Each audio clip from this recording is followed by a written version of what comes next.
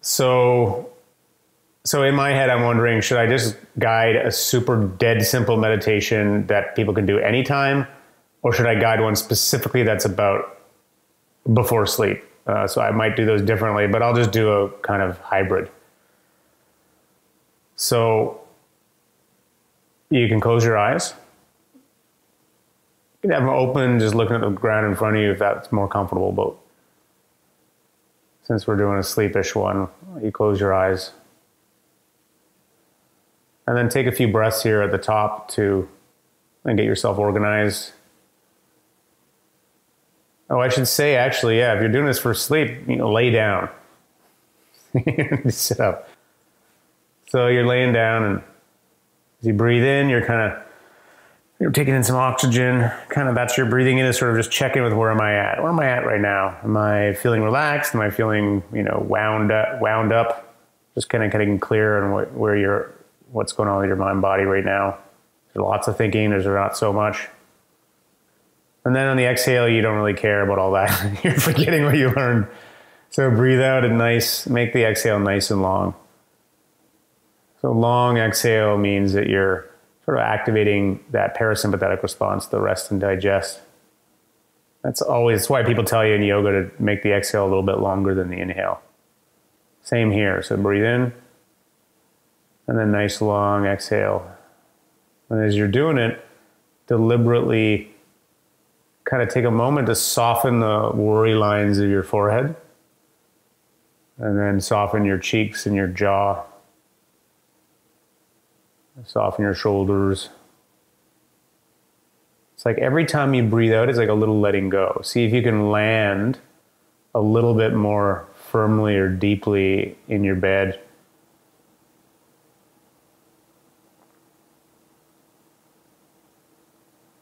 So it's the out breaths, think of it as like you're breathing out tension.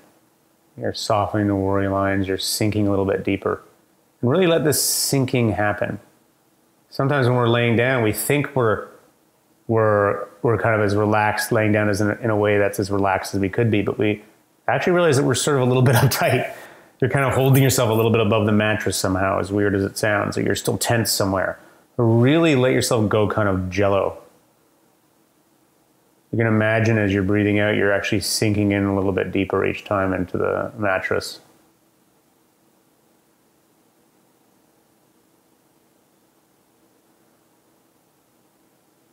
And now, since I mentioned it off the top, why not we'll do this? Let your breathing start to kind of slow down in the sort of natural way in which it does.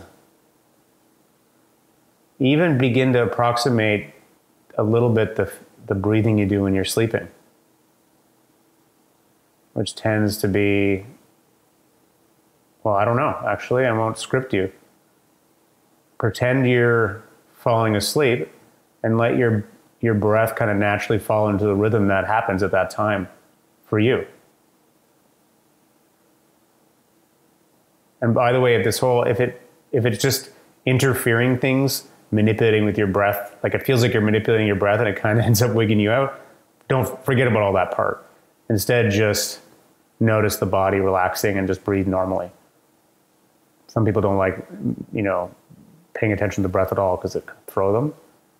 But for others, let yourself kind of play with this a bit. Play with the breath as sort of slowing down a bit.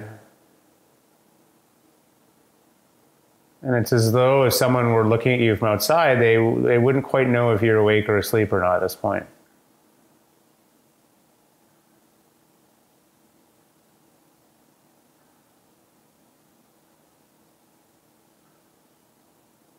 And we just keep doing this here. Keep breathing in this more relaxed way.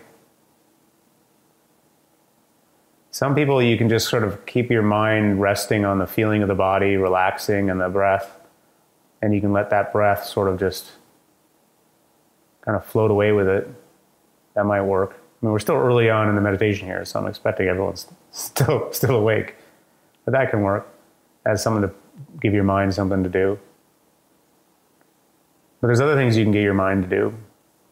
One is what I described, which is just, one of the features of falling asleep, if you had a chapter on this on the hypnagogic, is you get these strange images sometimes, hypnagogic imagery.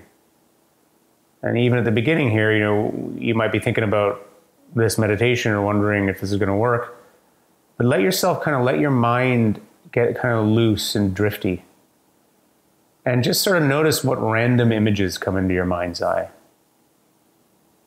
Random associations and images. And the idea would be to kind of let your attention sort of float, deliberately choosing the weirder ones. So not indulging the strains of thinking that are more concrete and practical, but letting yourself sort of pay attention to anything weird or unusual, even as your breath is slowing down.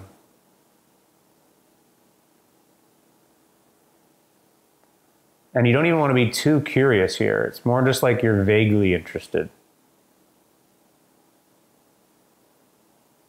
You don't really need to make sense of what you're seeing. In fact, see if you can just drop or let go of any need to make sense, to be sensible.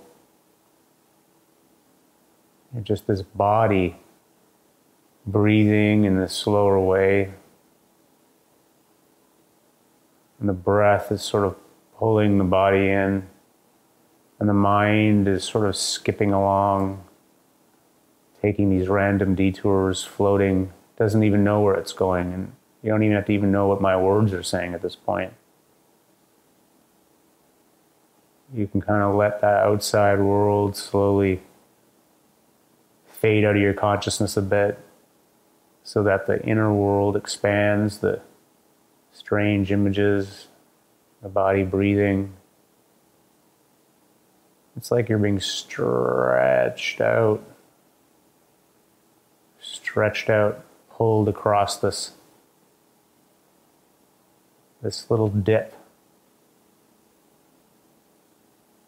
Brain waves are slowing down. Breath might be slowing naturally.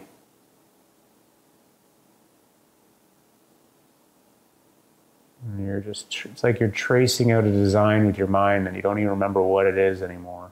You don't need to know what it is.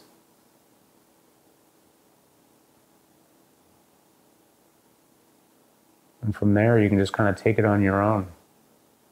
At this point, I think my voice would just be an interruption. So sayonara, amigo. Enjoy your nighttime weirdness.